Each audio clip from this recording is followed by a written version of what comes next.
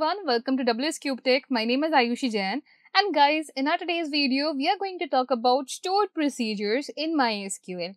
Guys, what are stored procedures? How do we utilize them? Let's have a look on that. Stored procedures are kind of a functions, just like in Python we have a predefined functions for which we can write a code, and whenever we call them in our program, a certain task will be executed.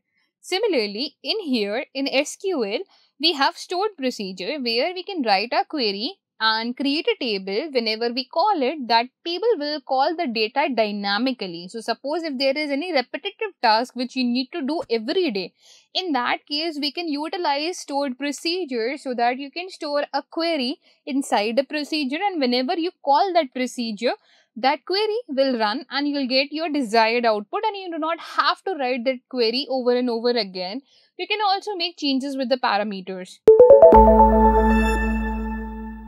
Before we start the video, if you want to become a successful data analyst with WsCube, then WsCube Tech is bringing their premium data analytics mentorship program. Its cohort 2 is launching in September. So if you want to be a part of this journey with WsCube, then click on apply now. Now let's get started, guys. For example, if I create a stored procedure, I'd simply need to write create procedure, and let's give it any name. Create procedure, let's write any. Okay, so I'm simply giving the name as any only. What does it need to do? It needs to select any is already some keyword over here, so anything. Okay, so select everything from customers. This is what this procedure is supposed to do. If I run this and see over here on the left, nothing happened. Let's refresh it. You will now notice there is the arrow in front of stored procedure. If you open it, there is something called as anything. Let's call it. In order to call it, you can write call anything. And you need to close the bracket and now run it. So it will call the entire customers table. You can also define that in here where let's say the country is equal to USA. Okay. Let's call it US. Okay. So now if I run this and refresh it, you will now notice there's another stored procedure called as US. Let's call it call US with the open close parentheses. Now if I run it, I'll get all the data from the customer table, but where the country is USA. Okay. So this is how we can obtain our outputs. Similarly, you can also change these parameters. Wouldn't it be interesting that whenever I call from any country data, I can directly write the name of that country and I get the data of the customers of that country.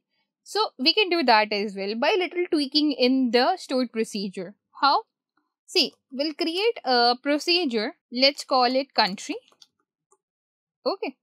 In the country, we want to create a variable. Okay. A variable whose name is A, which is a varchar because it's going to be country inside it. Okay, so we'll give a input of variable which is A, or you can just write var as well, that we will give an input of A which is a varchar. Varchar will be of 30 letters over here.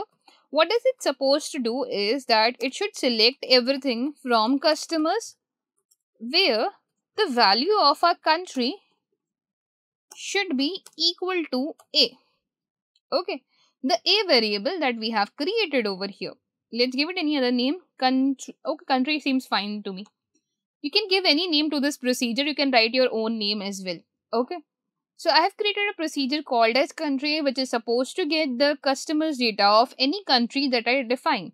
So if I run it right now and refresh over here, I'll have a country's data, a country stored procedure. When I need to call it, I can simply write country. Let's also give any name. Let's give Germany. If you don't give any parameter name, it would not work. You need to give a parameter over here.